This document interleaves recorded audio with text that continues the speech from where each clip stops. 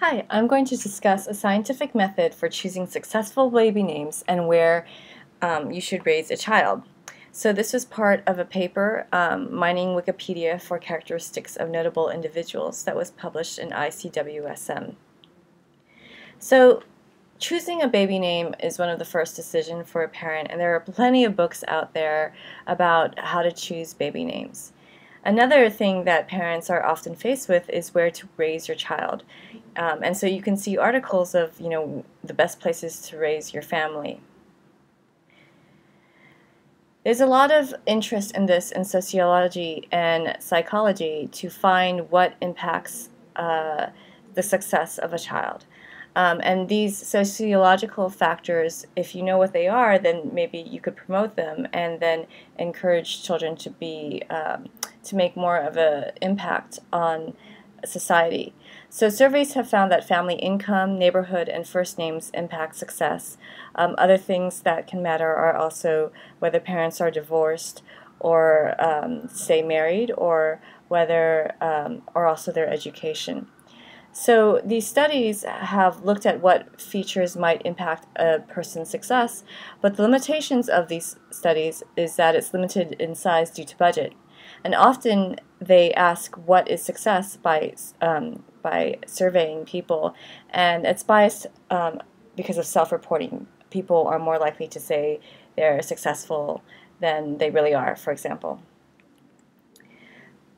So I'm going to propose another way to identify successful characteristics, and that's looking at Wikipedia. And Wikipedia is is a large online encyclopedia, and right here is an example of an entry in Wikipedia of Elvis Presley, who is a famous, successful person. So the idea is to use Wikipedia to find characteristics of success. Wikipedia contains over 500,000 notable or famous individuals with information on a person's life. So they're looking for people that are noteworthy, that is, that they are cited, that they have, that newspapers have mentioned them, or they're mentioned in TV. So the idea is to mine Wikipedia for characteristics associated with notability, fame, or success. And because it's on an online encyclopedia, you can get a lot of data faster and less expensive than surveys. Okay, so the way we do this is by looking at the enrichment of characteristics in Wikipedia. If you look at the U.S. population, for example, and let's say half of the U.S. population have a certain characteristic, and then you look in Wikipedia and you see that half also have that characteristic. So you compare the frequencies of that characteristic in the U.S. population with that of the Wikipedia population, and this we define as the relative risk. So the relative risk is the frequency of a characteristic in Wikipedia divided by the frequency of the characteristic in US. And if they're the same, then the relative risk is 1, and you say there's no difference. Now let's say, however, we observe that in Wikipedia there's actually a higher percentage of the characteristic in Wikipedia. So in this example, the characteristic is still observed in half of the US population, but in Wikipedia, it's observed in 3/4 of the population. Then the frequency in Wikipedia is higher than it is in the US, and so the ratio is greater than 1, and it's enriched in Wikipedia. This is the thing that we're calculating, relative risk, that I'm going to use the symbol RR. So if relative risk is equal to 1, that means there's no difference in Wikipedia. If relative risk is greater than 1, that means that there's an enrichment in Wikipedia, and this characteristic is associated with notability. And if the relative risk is less than 1, then that means that it's decreased. Where do we get these frequencies? For the US population, for names, we're going to be getting it from the Social Security Administration, and for birth locations, we're going to get it from the U.S. Census.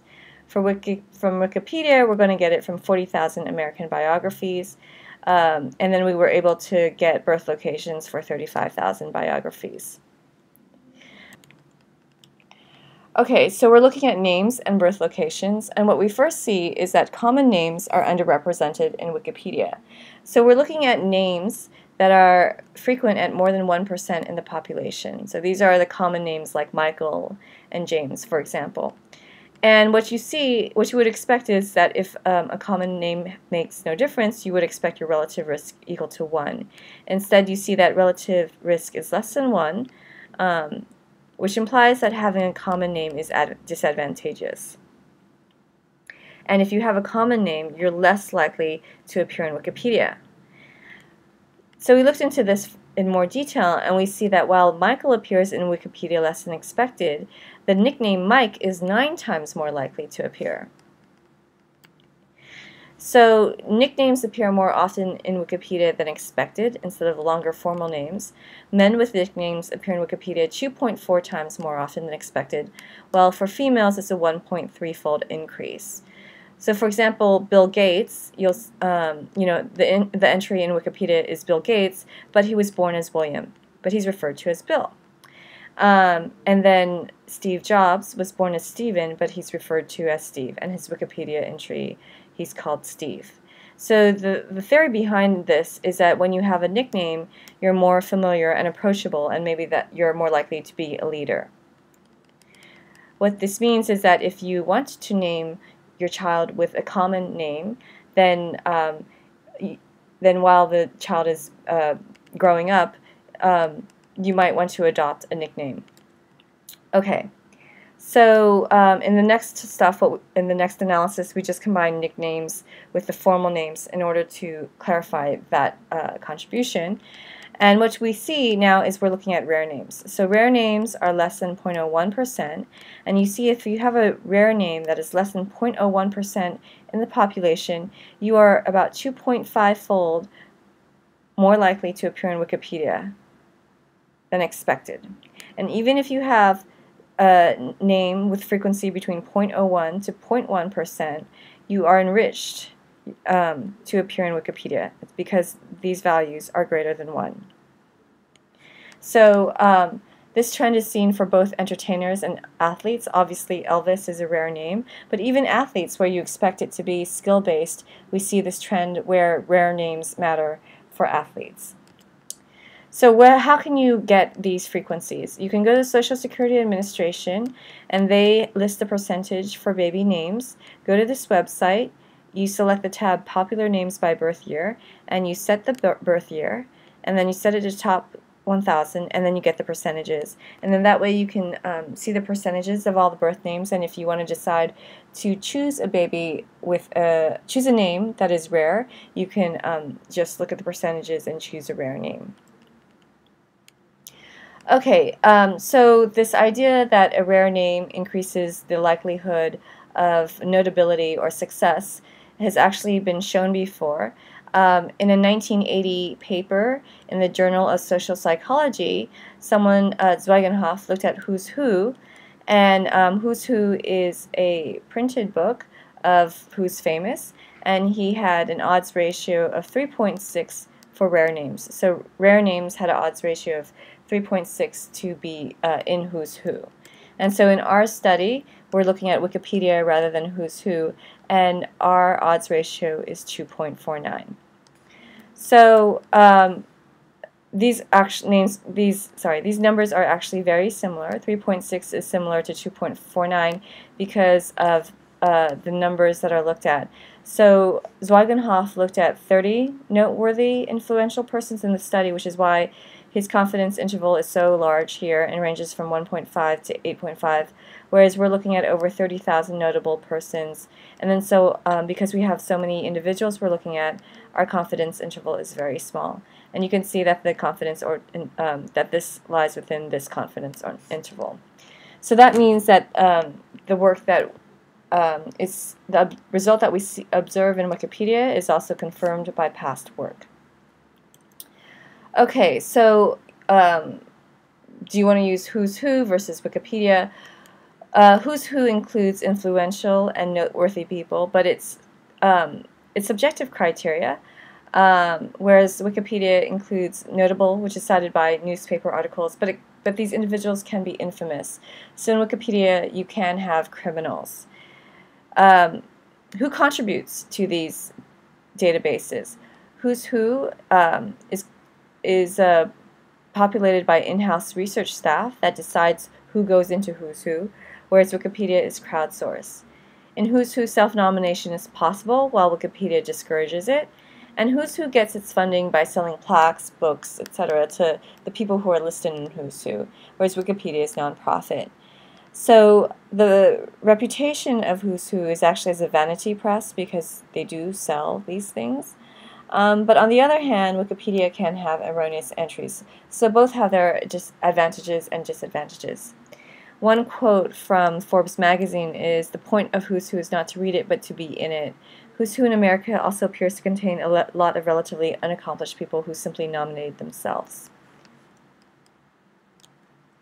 All right, so I just talked about the analysis of Wikipedia on birth names, and now I'm going to talk about the same analysis we did for birth states, seeing which birth state where you're born in would you increase your likelihood of being in Wikipedia. So we divided it into different categories. We first looked at entertainers, and we see that California and New York are actually very highly enriched for entertainers. And that's not very surprising because California has Hollywood and New York has Broadway. Then we looked at athletes, and you can see that actually a lot of the southern states, Florida, Georgia, Mississippi, Louisiana, Texas, and to a lesser degree Alabama, are enriched to produce successful athletes compared to the other states. And I put baseballs on the top 10 states. Okay, so the take-home message is that we can use Wikipedia to identify sociologically important characteristics, and we validated that for names and birth states. And the results are that nicknames and rare names are enriched in Wikipedia, and that might guide your choices for choosing baby names. And certain states show enrichment for athleticism and entertainment. So one caution is correlation does not imply causation. Although we've seen these results, parents that give their children unique names may regard their children as special and have a certain upbringing that would encourage them to be successful in the future.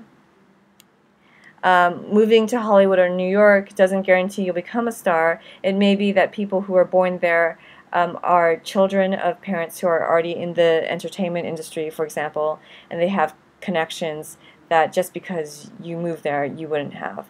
So just because we see this, it does not mean it's necessarily a guarantee.